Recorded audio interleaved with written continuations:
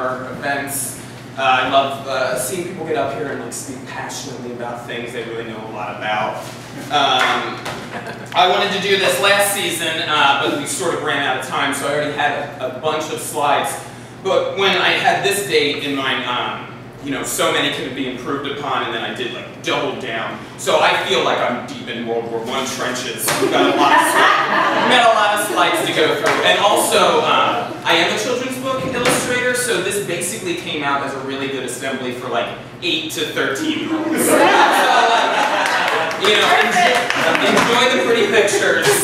Maybe you'll also learn something. All right, so cartoon World War I. All right, so this is what Europe looked like at the start of World War I. Germany and Austria-Hungary controlled a really big portion of Europe. They had just taken Alsace-Lorraine, which is like a beautiful, rolling French, very French area. The French were pissed off about it. And then Serbia, I mean, there was a bitter war going on for very many years between Austria-Hungary, Turkey, and Serbia. But Serbia still had that lock to the sea. But then, okay, and also the chancellor of Austria-Hungary was like a complete dick. He had this like gimpy arm, and he was just like, it made him have this complex, so he was just like a total dick to everybody. He was like internationally, like everybody hated him, like the rich people, the poor people. So basically what happened is the heir to his throne, Franz Ferdinand, which is where that comes from, he's on parade. He's like, I'm the rich, like, I don't know, Scott Disick of Austria. And he's on his car, and then this awesome, like, assassin team, the Black Hands, from Serbia. They're all these young kids, and they're just like, so, like, this is our land. He goes to one of these parades, these Black Hands throw a bomb, and it kills 5, like, soldiers protecting Franz Ferdinand, but not Franz Ferdinand. And then, Franz Ferdinand, being the dumbass that he is, does the same thing, a little parade, to the hospital of the injured people who just got blown up in a bomb, and then some young kid, like a 16 or 17-year-old, shot him straight through the neck and killed him, which was a huge problem. And now this is the complex Venn diagram of alliances during World War I. So if you see this highlighted, Serbia attacks Austria-Hungary. So, right back, Austria-Hungary attacks Serbia. And then Russia, who is aligned with Serbia, has to attack Austria-Hungary. And now Germany, who's aligned with Austria-Hungary, they're just like, love war. They have a lot of guns. They really want to get to war. So immediately they start fighting in both directions. And they're like, the best way to get to France, the peace we won, is through Belgium. And then so believe it or not, France, Germany, and Russia used to be a no alliance, but they broke that up. But Russia and France were still alliance. So Russia going to war caused France to go to war, and when they went through Belgium, England had to get into it. All over this one dude, but also because they were all revved up anyway, like everybody wanted to go to war. So Austria-Hungary attacks Serbia. At that point, Russia puts up its defenses against Germany and Austria-Hungary. Okay. They're not, okay, what the thing is Russia is like, at the stake of everything, not willing to give up this, like, from the water to Russia. Because they already have this, they can't get supplies through here, so Russia has to get all its supplies through here. And if they lose that, they're already, like, in an awful Russian place, so, like, they need that, so they are just not willing to give anything up. And then, the insane Germans, they call it, like, war's on, let's do it. It's called the Schiffen Plan. First they're going to take France, then they're going to take Belgium, then Luxembourg, then they're going to deal with Russia, Africa, and then eventually take the Netherlands. This is their plan. I mean, it sounds like a crazy plan, but like, this is how like serious they were. This is how like nuts they were. This is how like full of themselves they thought. You know, this is how big they thought themselves. Like we are. This is what we're gonna do. Of course, this is what we're gonna do. Okay, but as Austria-Hungary attacked Serbia in the first battle, what was it called? Ser and Kubara. They attack Serbia, but Serbia is full of like, this is our country. They're still like, you cannot have this. They're still revved up from like calling the war. So they actually defeat the Austria-Hungaries in the first two battles. And this like does a psychological thing to the Austria-Hungaries. Like, oh damn, like we misunderestimated these Serbians. In the meantime, when Germany goes through Belgium, they are awful. They are totally awful. I didn't research this, but they must have something. Because it's called the Rape of Belgium. They just literally killed like 75,000 citizens. Just bombed indiscriminately, just rolling through. And Belgium has hardly anything, like National Guard people, you know? So they just ran through, and this is like when the war is like really starting. In the meantime, the British, of course, being an island, have like the best navy possible, and they're starting to have dreadnoughts and battleships, like real seafaring firepower. So they're leading, and they're doing a German blockade, but in a much sneakier way. And the only way they could go, because they're not going to build bigger battleships, they build these U-boats, submarines that were used in the Civil War. People were experimenting with them. And I thought they were going to be like really crappy, but I researched it and they really, I mean, they weren't. They looked like this. But they were cramped. There was like coal and petroleum gases inside the things, but they were very effective at sneaking up on people and blowing them. So in this like side...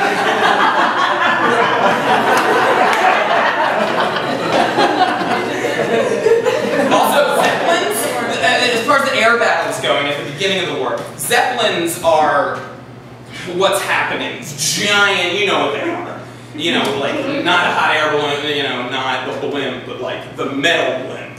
So, this is what they appear like over a cityscape. This is like sort of how big they are. There wasn't like Raven Stadium in like back then, but I kind of drew it in just to show you like the size and scale of a Zeppelin. What else? Okay, on the Russian end, it's a huge space. So what's happening basically is they're like, we're going to get into the trenches, but Russia never forms trenches because it's really spread out, the communication's really bad, and it's this constant thing of like, an army will get together, they'll get all psyched up, and they'll like kill a bunch of Russians, and then they'll rush forward, but there's no way to reinforce that win. So then it comes back, and then the Russians will do the same thing, but it's so wide open, it's always this weird fluid line that never really gets anywhere. That's basically like a meat grinder of death. And then while, since Germany is sneaking in this way, they start to have battles right in here. And basically, from when they called the war, in April, I think, that year, to December that year, everybody was like, this war is going to be over by December. Like, we're going to have Christmas at home soldiers. That's what a lot of the French generals, the British people were like, join this war, we'll have you home by Christmas. By Christmas, they had formed a, like, deeply sunk-in trench line, all the way from the start of Luxembourg, all the way to the ocean, the northern part of France. And like I said, they thought the very first year in 1914, Christmas 1914, everybody put down their arms, they like grabbed instruments, they played Christmas songs together, they ate food, they slowly crossed the barbed wire, and they had this thing, they're like, oh, you know, like, well, it'll be over soon. And this was obviously the last year that like opposing enemies really got down. Because the rest of the war is just horribly devastating.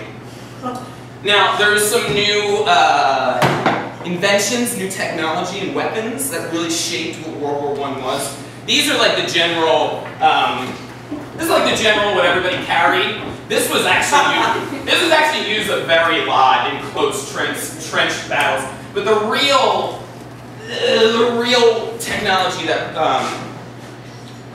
changed this into a different war was the machine gun. And then also that was like forefront of the kind of technology that they had.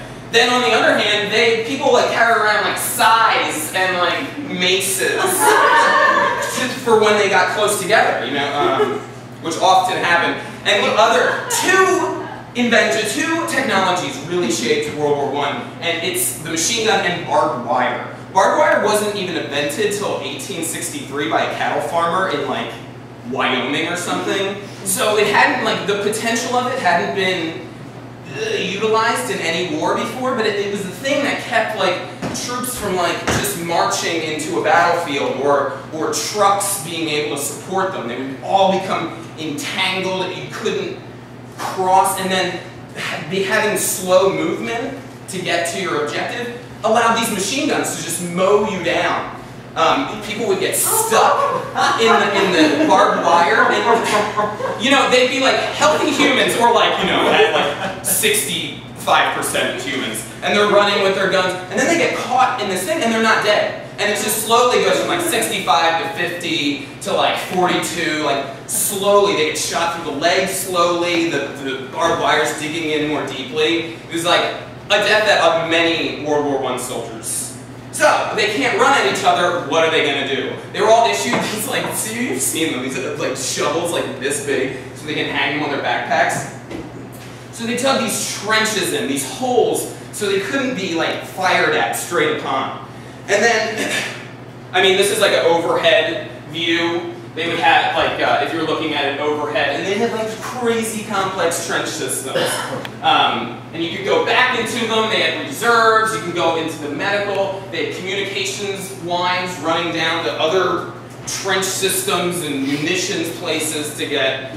And I mean, this was the Western Front of the war, a whole trench system. And there were riflemen who just stood at the edge of the trench and just fired off.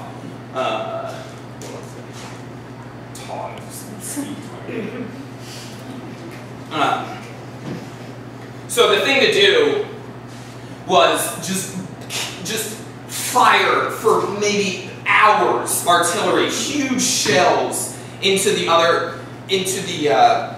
enemy's battleground, and just try to like decimate them as much as possible, try to blow their trenches up, try to disrupt them as much as possible, and then just like get insane and over the top, use ladders, run over the top of your trenches and try to capture their trenches.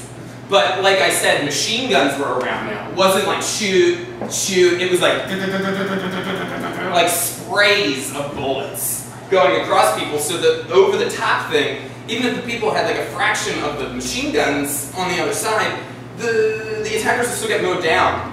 And the trenches turned into like awful, like the worst conditions in the world. Like there was like, opaque mud, the sides of these dirt trenches were caving in. There was lots of sickness, lots of rot, there was rats and lice, and there's like blood, like oil slicks on top of the like rainwater. In the summer, it was deadly hot. Like it was like throughout the whole war, it was like extremes. In the summer, it was like deadly hot, and you got to remember, like their uniforms was like 1915, right? They're like canvas, like wool, and they couldn't really take them off. They got nothing else. And then in the winter, it was absolutely awful. There's no getting out of the weather in this war either. Here's some things that were also part of trench life. These are called sappers, who made these like really rudimentary tunnels under the trenches to try to get around and trick people. Very brave or very forced men who did this, like digging underneath. A lot of the time it would cave in. There's, they needed reinforcements all the time. People would get trapped by getting, cave in here, cave in here. Here's a few men, and it was impossible to communicate with each other. I mean, it wasn't like, like iPhone, text, like, yo, like, coming your way. Like, it was more like and then even that, like, who knows, it could have been snipped, it could have been blown up, lots of stuff were getting blown up. So some of the tactics they would use is, this kind of shows, they would have these pigeons. Yeah! Like, I remember that one. They would have pigeons like, wrapped up in canvas, and then they would shoot them out of cannons to try to get them to their own size. And then when the pigeon would get there, they would unwrap the pigeon, attach their message, and see if the pigeon would fly back to them. Poor pigeon. They don't know that. Also, dogs were used a lot in the army to carry supplies, to like, sniff out enemies as scouts, taking supplies to the front. They would make, like the whole area, most of the areas were completely bombed out. So they would have these dugout, like kind of periscope trees. This is one of the tactics to see, you know, far, see through the war. And then, so, you know, so many people died, and we'll get into the numbers. It's like absolutely grisly. So people, but like you can triple that number of the people who were like horribly inflicted by the war, like the injuries that were inflicted upon them, and then medics, like 1915's medics, would be running around, and still they couldn't be killed because of like trees. But I mean, what were they gonna do? Like they had nothing to do. And then, like for example, like the German like blockade, there was like no medicine going into Germany anymore because of the British blockade of Germany. And so they were like tending wounds with like linen and just like random scraps of fabric. And I mean, it was, oh, and people were going through, like, if you can imagine, even like going through any of this, if you can imagine like the things that make you really upset in your life now, like imagine like living in these death, like organic death buckets of the trench system. And the thing about the trench system is that it would be days when 10, 20,000 people would die in one day or over the course of a weekend. And then it would be this like really tense waiting game.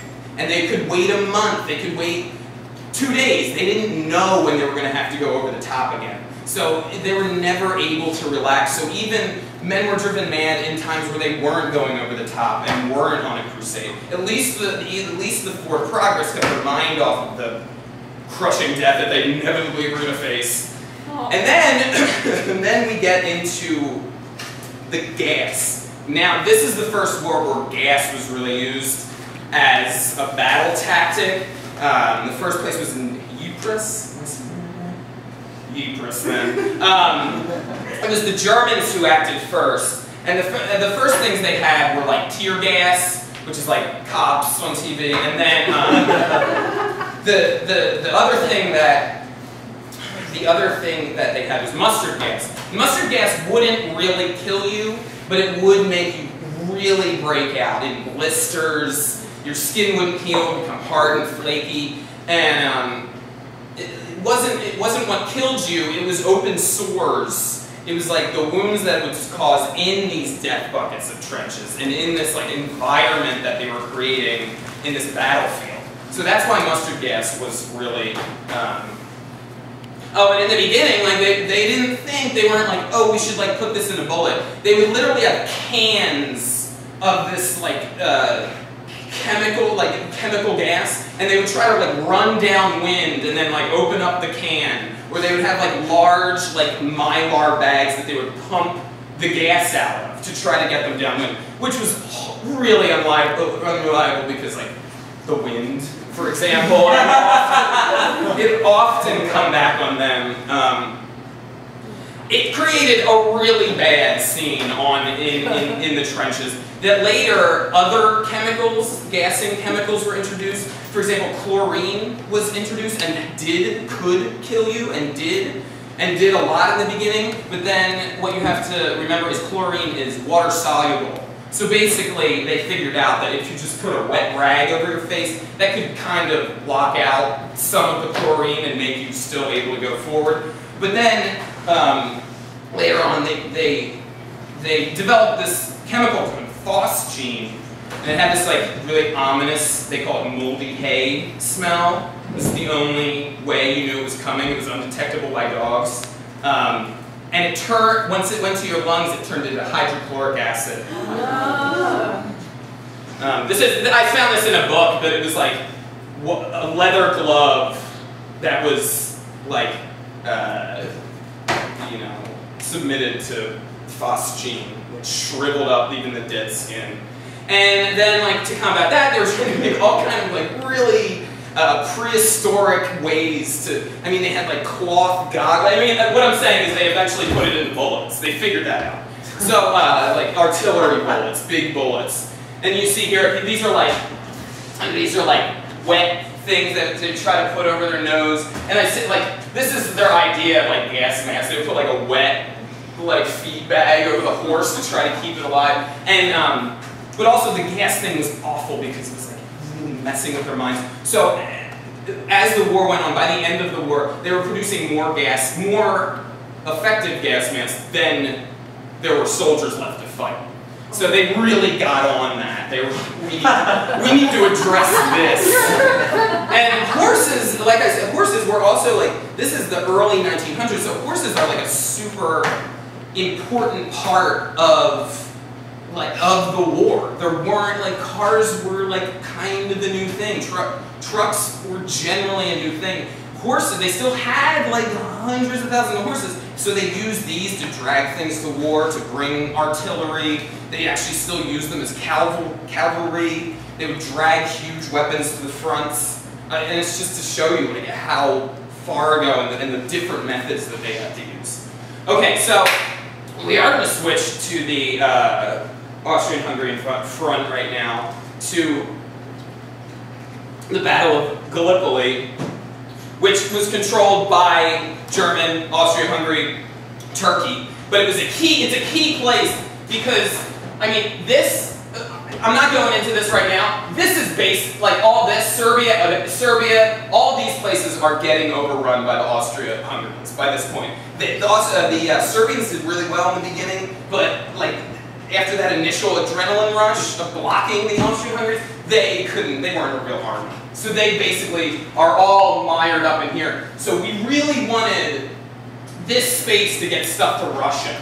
But this was all controlled by Turkey. So the boy, a young Winston Churchill, is like kind of an admiral at the army, and he is like a really privileged noble. You know, he's like, and he like instantly, he rises up the ranks for no reason. Like British military. So he's like, how am I going to make a name for myself here? I'm going to go get Gallipoli. I'm going to be this like superhero who like frees this up, gets stuff to Russia. I could possibly like change the course of the war. So, and he's saying this, and like it's like just generally known. You need like ships to get there, and then like a landing crew to like get onto the land. And he's the army, he's the Navy, and the Army's like, no way, man, we have everything tied up, like we can't give you any soldiers. And he's like, okay, that's fine, I'll just go over with these boats. So like against like everybody's judgment, he just loads like 250 soldiers onto these boats, heads down, past like through the Mediterranean Ocean to Gallipoli. And I mean, really, they had like fishing boats that like had tin on, like nailed onto them to try to do all the mine sweeping. Like they did not have good equipment down in Gallipoli. And then the night, like they're getting ready, it took them a really long time to get this force together to try to attack these Turks. So there was no surprise attack at all. And then also, they saw them sweeping the mines the whole time. They saw them getting ready at this island, and they saw them sweeping the mines. So like the Turks had a really long time to get ready. So General Petain, who was the, maybe that's not his name. The general who was leading the battle, the British general who was leading the battle for this Gallipoli, like Churchill was in England, like calling the shots. This guy who was actually running it down in Gallipoli, they'd swept the mines, we were gonna go attack tomorrow, has a mental breakdown, league quits, can't like even be consoled at all. The night before, he sees like the writing on the wall. He's like, no way, like I can't even move, like I can't even think, like so he like they get him out of there.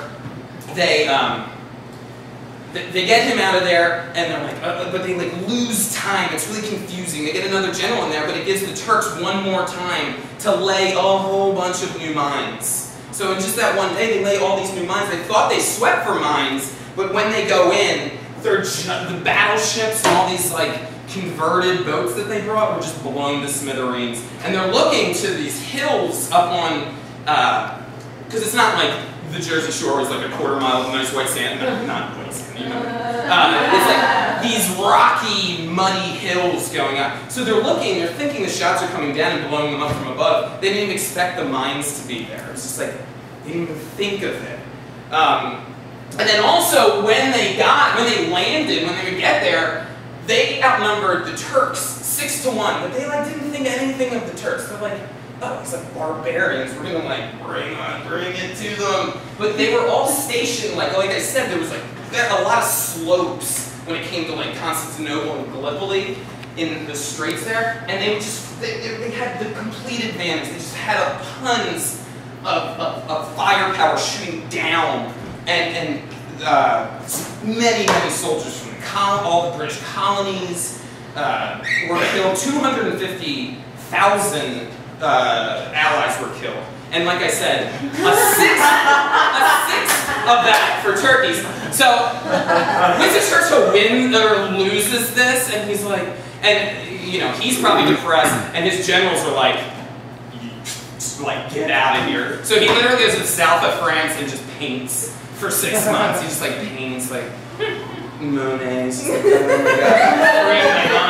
So then he gets back to England, and since he's still a noble, like people think they owe him stuff, he becomes the manager of like munitions, getting guns, and actually, before the war is over, they have more bullets than they could possibly ever use. He does like do something in World War I, and then of course World War II, big guy.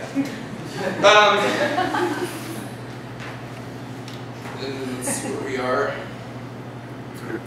Okay, so back to the Russian map. Like I said before, the Russians are like a steadfast people. They don't have as much as Germany, because Germany had like some of the best weapons in the all of Europe, like in all of the war. They have like a lot of the best stuff.